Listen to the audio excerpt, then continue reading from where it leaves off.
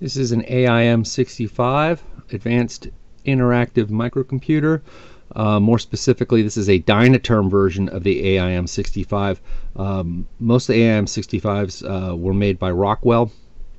This is, I believe, a licensed version after Rockwell stopped producing the AIM-65s. More about the AIM-65. These were produced after the Kim 1s were stopped. They stopped producing the Kim 1s. This is a descendant of the Kim 1. It has an 8K monitor in it. It's very powerful. It still has a 6502 running at 1 megahertz. It's got the 6522 and 6532 I/O ports. It's also got an additional 6520, obviously there to manage the display. The printer is pretty cool. Let's do a reset. Turn the at normal power on, the printer's working, but I had turned off the printer. So there we go.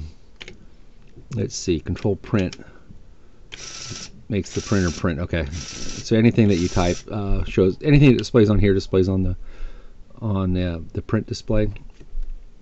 We'll turn that off for now. Control print. Okay, it is off. That does look like it's a little hard to read. So let me put this red filter on. It should be a little easier to read, I hope, for you. I think so. Less glare.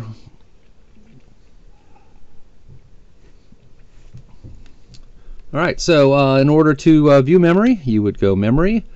0300 is a user memory area, so you'd say, just hit that, hit the space bar. There's memory location 300, 301, 302, 303, hit the space bar again, 304, 305, 306, 307, space bar again, etc., etc., etc. All these are A's. You power the computer on. With the RAM starts up in a random state. Looks like it's all A's. I'm not sure why. That doesn't sound random to me, but there you go. Let's you can, using the slash key, tell the computer that you want to enter data. So you could put F's in there, and we'll let you continue. No, okay, it won't let you. So let's go back to memory 0300. There's the A's. Oops. Memory 0300. There's the A's. Spacebar again. More A's. More A's. And our F's are going to show up here in a second. There they are. Okay, so you can edit the memory that way, or if you want, so you can enter hex if you want, or you can actually enter mnemonics. So let's go back to star 0300 space and I for input, and now we're at memory location 300. And we can now actually enter assembly code and not hex code. So let's do first clear the carry. Oops, clear carry. All right, and then we'll do LD, load the accumulator with the absolute value of let's see, 80, which would be in a byte 80. If that was converted to binary, it would be a 1 followed by 7 zeros. And let's just do a roll to the right. So that 1 followed by 7 zeros would then be a 0, a 1 followed by 6 zeros. And the value in hex would go from 8 to 4. If you rolled it again, the value would go from 4 to 2. If you rolled it again, it would go to a 1, to a value of, yeah, be a value of, sorry, 1 0. And then if you rolled it again, it would be 0 8, etc. Okay, so anyway, ROR, and let's ROR again, and then break. And we'll throw in another break in here too, but we don't have to. All right, then hit the escape, and let's do this. Let's turn the printer back on, and let's Well, I guess first thing we do is we could look at our program in hex M0300. Okay, clear carry. A9 is load accumulator, loading it with 8. 6A is ROR. I think we did that twice. Yep, there's the other ROR. Then we have a break followed by another break. It's actually going to break on this one, and the monitor is going to drop into this one, and it'll just say break, but this is the break that broke it. So then the other thing we could do is, if you don't like looking at it in hex, you can say 0300 return, and then you could say K for 0300 and say show me 10 bytes.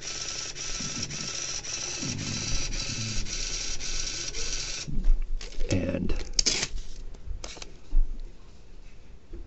focus. Okay, so we've got just like we said, 300 clear carry, A9 LDA, 6A ROR, 6A ROR again, break and a break, and then followed by garbage. Okay, and then say, just turn that printer off. Go back to 0300 space and go. Oh, go 03. Now, yep. What did I just do? It worked. And then let's do this. R for show us the registers. And we should actually do that with the printer on. R for show us the registers.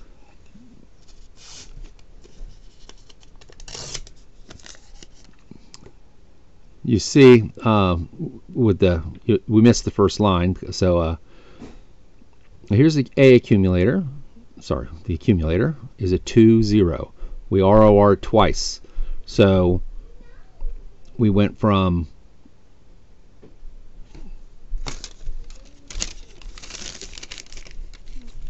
the 8-0, which is the leftmost bit, being a 1.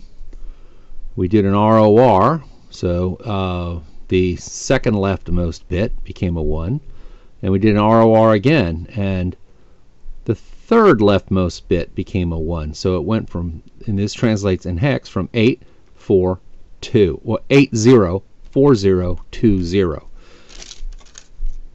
2, 0.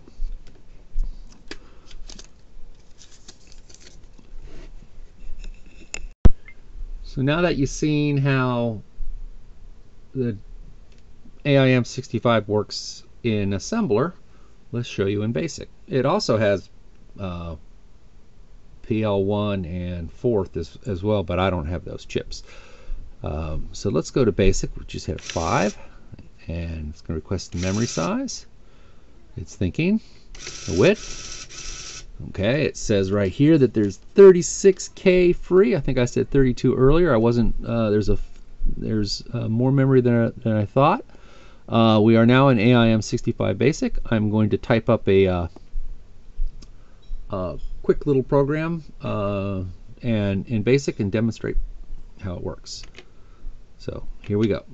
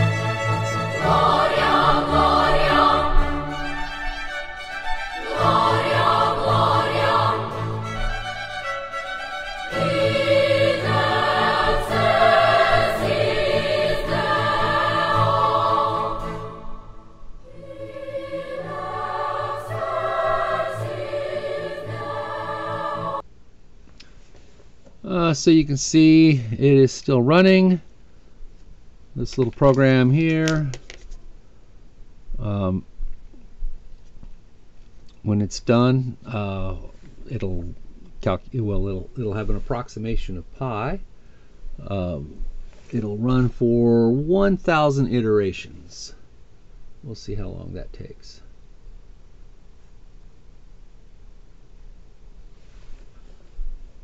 Oh, for God's sake, it's taking too long. So let's see. F1 to cancel. Print N. N was it 1? Yeah, 100 go to 20. Oh, I never did an N equals N plus 1. That's hilarious. Okay. Let's just see. Print P times 4. 3.141. So that's pi accurate to 3 decimal places after what, a minute of running. Not bad. Anyway, I hope you liked it. It's the AIM 65. Nice overhead shot.